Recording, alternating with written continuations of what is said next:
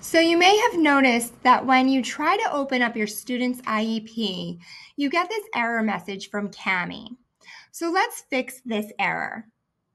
I'm going to go over to my Settings tab.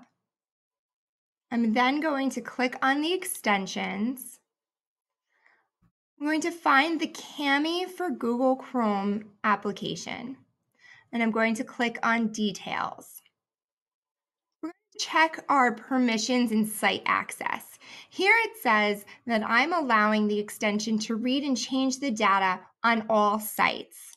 Let's change that to on click. This way, if I want to have Kami open up a PDF for editing purposes, then I can do that.